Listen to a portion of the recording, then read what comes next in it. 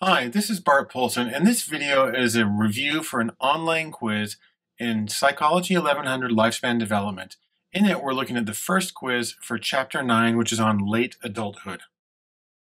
The first question in the quiz is this. 66-year-old Carl applies for a job as the head of the maintenance department at a local factory. Because he has nearly 50 years experience, Carl feels that he is a serious contender for the job. However, he soon finds out from an inside source that he is not in the running for the job because of his age. Carl is the victim of what?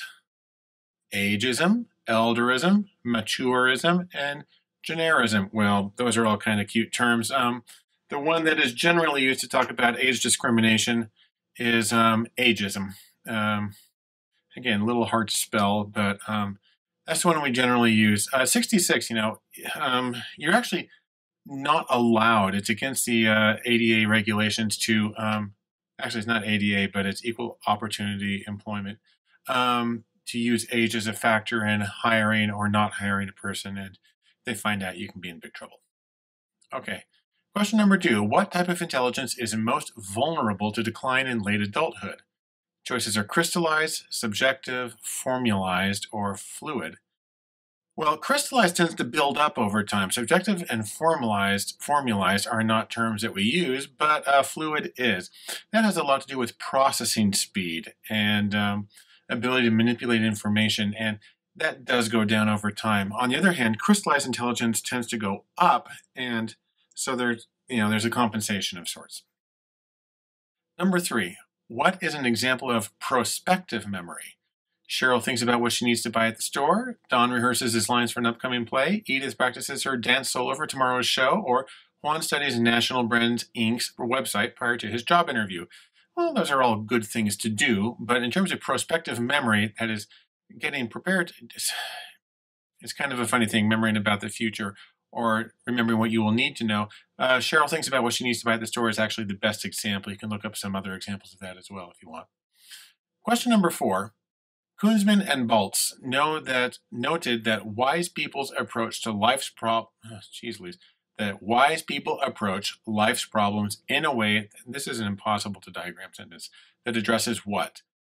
Simplicity rather than grandeur, logic and reason, the meaning of life, or the most efficient solution. Well, obviously there's going to be individual differences on this, and some people are going to go for each one of these, but the one that is most common they found in their own particular research was that wise people focused on the meaning of life, however you may construe that. So taking a very big picture thing. And that's, interestingly, you may recall in the lecture we talked about older people being more distractible, and that actually distractibility helps in terms of framing things in terms of the meaning of life. It's kind of curious how that works. Number 5, what is true of dementia? Part of the normal process of aging. The second most common cause of dementia is Alzheimer's disease. Although memory declines, other cognitive functions remain intact, or infection is one cause of dementia.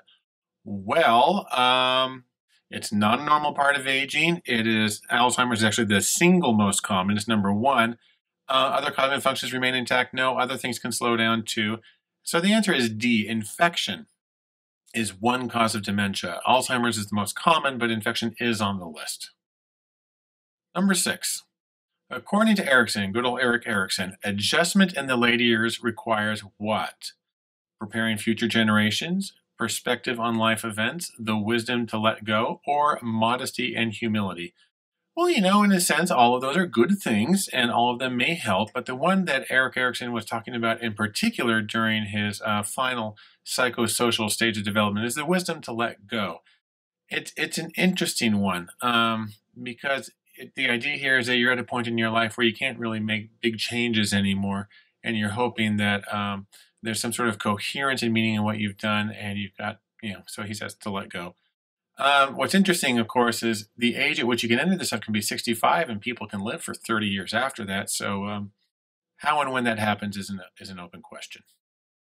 All right, number 7. Sarah visits with her 92-year-old grandmother, Esther, one afternoon. Esther, the grandma, tells Sarah story after story about her relationship with her late husband, Hal, how they met, the first time they kissed, how he proposed to her, and what their wedding was like. Esther's reminiscence illustrates A, life review, B, recollective portrayal, C, generative storytelling, or D, experienced narrative. Well, they all sound pretty fancy to me, but the one that's going to get you credit for this in terms of a specific form of recollection is life review. She's going back over the events in her life, telling a temporal narrative. Anyhow, recollective portrayal, it's a nice term. Generative storytelling to me implies something that's made up out of randomness. Anyhow, that's the one that's going to work. Number 8, what is a critique of disengagement theory? Of course, that assumes you actually know what disengagement theory is. The choices are A, disengagement typically occurs with pathological rather than normal aging. B, well-being generally increases when older adults pursue goals. C, people who were socially isolated as younger adults seek out new relationships in late adulthood. Or D, cognitive decline prevents older adults from inner focus. Well, disengagement theory is the idea that it is normal to really kind of separate yourself from others and remove yourself, basically to prepare for die. I mean, truthfully, I just think of the animals going off in the woods by themselves to die. But there are several problems with disengagement theory. And the most obvious is this: well-being actually increases when older adults pursue goals, when they engage. So well-being does not apparently involve disengagement for many people. In fact, engagement still appears to be a very good thing even in late adulthood. Question number 9. 69-year-old Elsa experiences extreme anxiety. She prepares dinner for her and her husband after she returns home from work each evening and cannot figure out the cause. So extreme anxiety. What is Elsa most likely experiencing? The choices are depression, phobic disorder, generalized anxiety disorder, or panic disorder. Well, these are all serious problems, and they all hit people at different times and situations. But the one she's talking about right here in terms of extreme anxiety that she cannot pinpoint, that's going to be an example of a panic disorder where you start having trouble breathing and you can sort of pass out or throw up. Think of it as a much more acute version of generalized anxiety disorder. Last question on the first quiz is, which scenario represents the most common reason for divorce in late adulthood long-term marriage? So, Alan and Bethany are getting divorced because they grew apart. B, Michael and Patty are getting divorced because Patty is in love with another man. C, Rajiv and Padma are getting divorced because they cannot resolve their differences. Or D, Harold and Reena are getting divorced because they never got over the death of their son. Obviously, the reasons that people get together and break up have a lot of individual variation, and all of these will be legitimate, or let me phrase that, all of these will be actual causes under different situations. But in terms of the most common for divorce in late adulthood, so after 65, is actually the pretty easy one. Somebody's in love with somebody else, and they are going to go pursue that one. I know people who've done this. But that's going to be the most common in late adulthood. I'm assuming that for most of the other things, growing apart and whatnot, the divorce would have happened earlier.